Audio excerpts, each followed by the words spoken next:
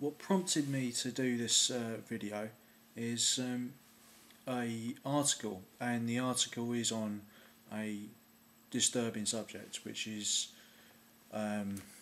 about Dr. Alberto Giubilini's and Dr. Francesca Minerva's article on infanticide. So it is going to be a topic which I would warn people that we're going to cover the topic very expansively, and it's not a subject that we should take lightly. If you've looked at the title before clicking on this video, then the title needs to be explained, because I never want to set off talking about a subject without fully explaining what I mean by those words, or what those words actually mean in reality.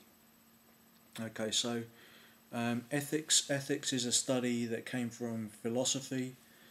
Originally, we think of ethics today as a very solid set of principles which we run our society by. It's not just an empirical science, in that empirical science is like physics, which studies the material world, or chemistry, how chemicals interact with each other,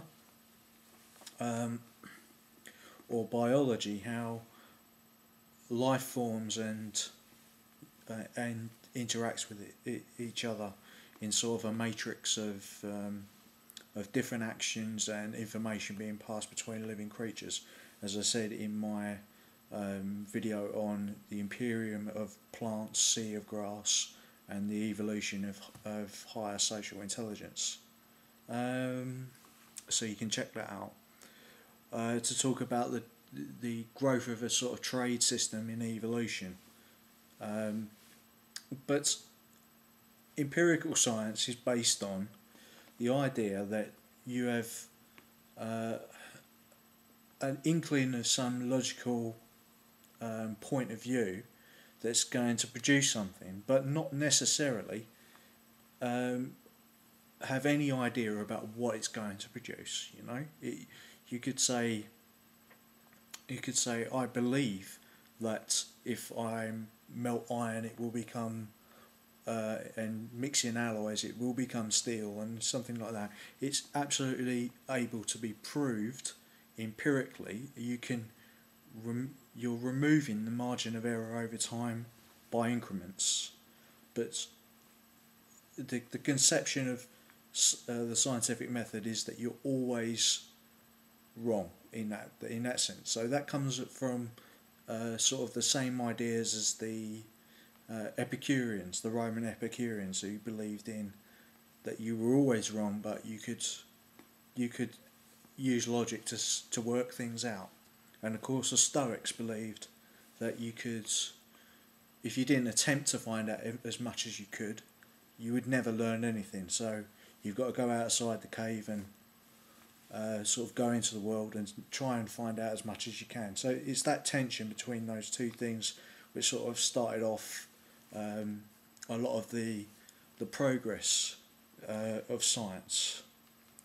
But the other key point of ethics is also about philosophy, and which I hinted on about with the Stoics. Most people can understand the idea of Stoicism from Marcus Aurelius, you know, who was famous in famously depicted in many plays and films, such as Gladiator and everything else like that. But also another guy called Epictetus, who was a slave, and the two people, being an emperor and a slave, were miles apart in terms of where they were in their economic power, but they saw themselves as equals intellectually, and that is very important to understand in terms of their thinking process, they had to rely on only what was rational. Now, of course, what do I mean by rational? I mean that, if two things are claimed to be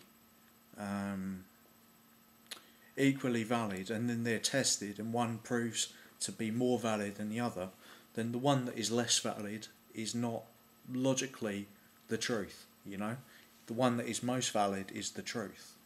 And then philosophy goes on into the realm of ethics to say what should be. What we've got, the science and philosophy have given us a context. Life gives us a context. What technology we have now to sustain life is far greater than what the Romans had. Yeah. And there, of course, in terms of the subject that we're trying to cover in terms of as a society, and what I'm trying to cover in the text that I've written in reply to Ron Paul's video, which prompted this response, is that the whole process of trying to preserve life has gone in increments, and I don't want to use emotive language because it's not our emotions themselves, but how we interpret them that really makes a difference as to how we act. You can be angry about a certain context, a certain event. It's how you deal with that, and then how you use your choice, your free will, to decide what you're going to do. But it's the job of ethics, in a sense, not academia, but ethics for everybody, as we are all human beings, to decide what should be. So there are normative statements, but they must be governed also. A normative statement is what should be or what shouldn't be, but they must also be governed by reason. Yeah. So these people in this article have put forward an idea of what they want, and I'll explain why.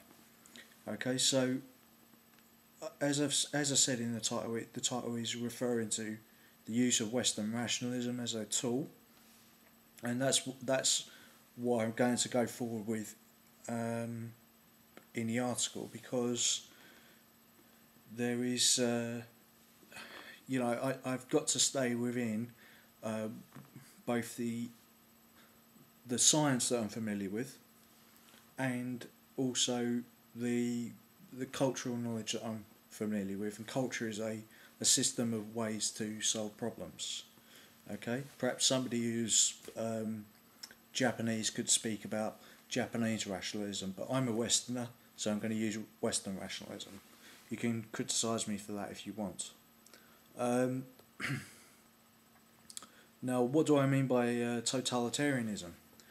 I think more than broadly thinking about it as a form of government or a tool of tyranny or something like that. It's the idea that you're trying to take life away from people, or the choice about their lives, or it's a domination of one idea over all others. And I don't really think that Western rationalism or democracy could have that charge put against them. We have a sort of an ability to debate things, and draw conclusions from it, from what we would like to think, and also from our choices, and also what can be empirically tested. And I think beyond that, people start to get to a consensus, okay, about what should happen.